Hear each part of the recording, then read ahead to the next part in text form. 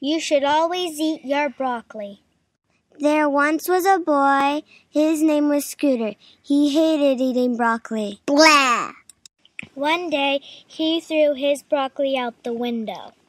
When the broccoli landed outside, it turned into a giant broccoli monster. He heard a loud roar outside. Arr!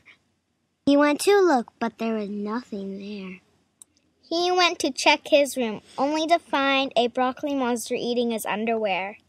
And then he knew the only way to get rid of it was to eat it. And from then on, he always ate his broccoli.